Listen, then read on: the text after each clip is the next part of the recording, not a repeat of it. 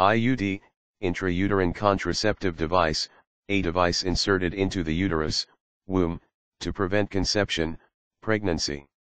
The IUD can be a coil, loop, triangle, or T in shape made of plastic or metal. An IUD is inserted into the uterus by a healthcare professional.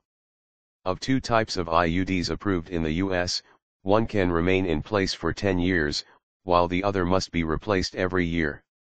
How IUDs prevent pregnancy is not entirely clear.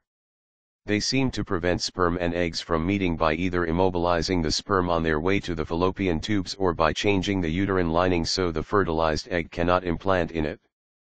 IUDs have one of the lowest failure rates of any contraceptive method.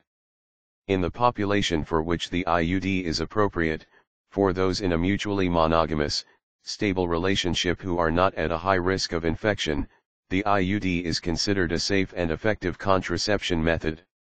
However, the IUD's image suffered when the Dalkin Shield IUD, which was associated with a high incidence of pelvic infections, infertility and some deaths, was taken in 1975 off the market.